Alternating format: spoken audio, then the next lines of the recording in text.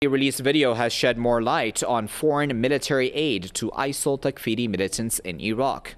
According to Iraqi media, the video released by the Iraq-based Hezbollah brigades shows a U.S. Chinook helicopter dropping 2 boxes full of weapons for ISIL militants by flying at a low altitude in the Al-Abbar area south of Fallujah. The video has been recorded on February the 9th. Earlier, there were reports that some U.S. helicopters landed in Fallujah, which is the main base of Takfiri militants in Iraq. The reports fueled speculation that the U.S. is providing militants with weapons. That prompted Iraqi lawmakers to urge the government to open an investigation into that matter.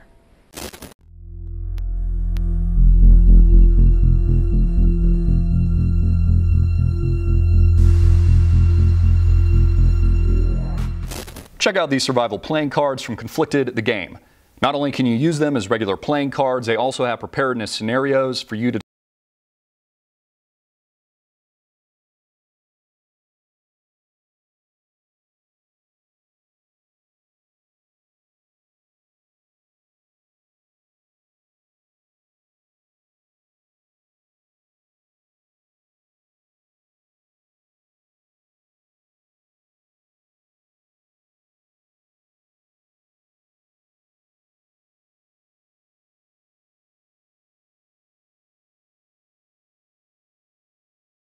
probability, folks. It's 100% probability.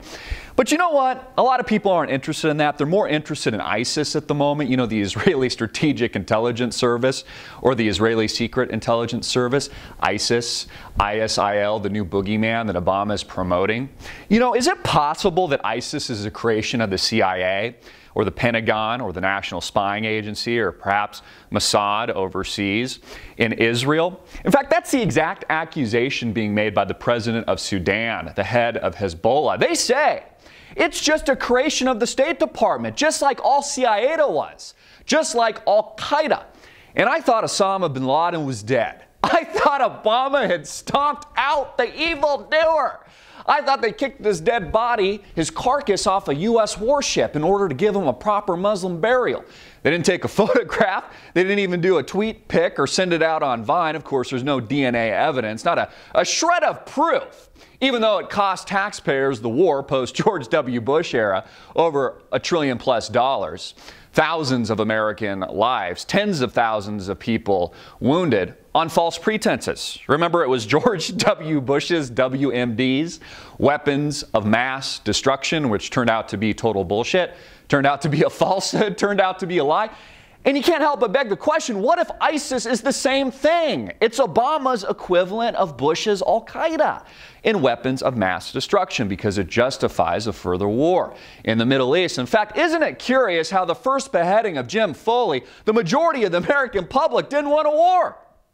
They were over it. They were demanding a withdrawal, which was the promise of Barack Obama, only to switch their opinion. A recent CNN and CNBC poll says they now overwhelmingly support it because of the violence that's being portrayed in the mainstream media of ISIS.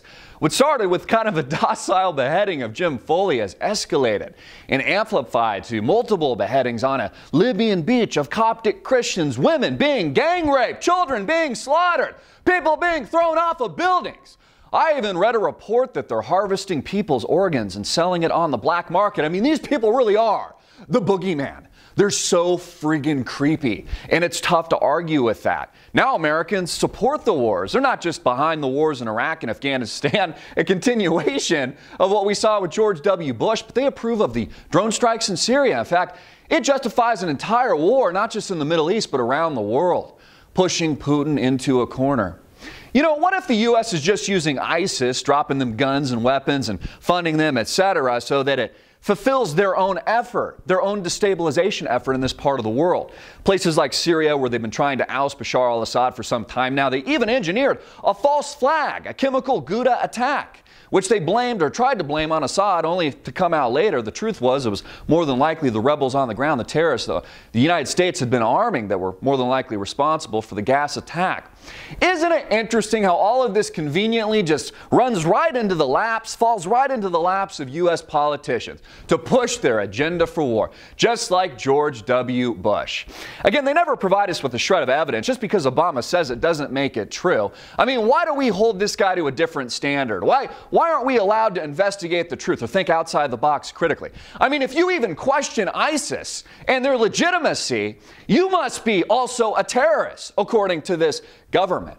You know, Obama has baseless claim after baseless claim, whether or not it was North Korea is responsible for the Sony hack. Isn't it curious how he's also using that as a push for internet censorship, another executive order, or it's bypassing a Congress through illegal immigration, or it's any of these wars and a continuation of these wars overseas.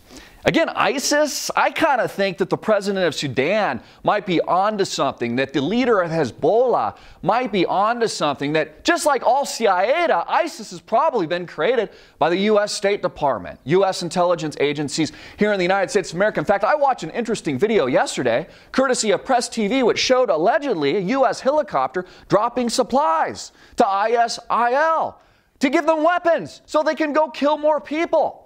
Again, this is classic propaganda, folks. You demonize the enemy so they're easier to kill, and then you use it to serve your own agenda. It's just like the United States helped to promote the attack on Pearl Harbor by implementing the embargo on Japan before the outbreak of World War II because it justified the United States getting involved in a world war. We're doing the same thing now. We're just blaming ISIS. I mean, how can you argue with beheadings? How can you argue with the raping and the pillaging of women and the murder of children? How can you argue with any of this?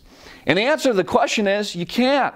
That's why it's a perfect tool. That's why it's psychological warfare. It's being engineered to impregnate into the people's minds of America and not just around the world that this is why we must go to war. It's not the same thing with the Charlie Hebdo attack. It just pushes that anti-Muslim agenda, this war against evil and the good guy. Here in the United States, we're always the good guy, you know? We always got like a little angel cap on and angel wings. We're like the choir boy, you know, of the world. We're always good. Obama's so good, but everyone else is evil. You know, Putin is the next Hitler.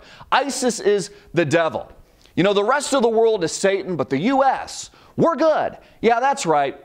Again, you know what? President of Sudan's probably right. The leader of Hezbollah's probably right. The only terrorism and the only terrorist responsible for what's happening in the Middle East is probably coming from the State Department, probably coming from the United States federal government to serve our own agenda, to push a narrative of war, a continuation of these wars in the Middle East. And it's all boiling over. I'm Christopher Greene. Get this video out everywhere, make it viral, hard hitting it in your face, and click the link below to support our sponsor.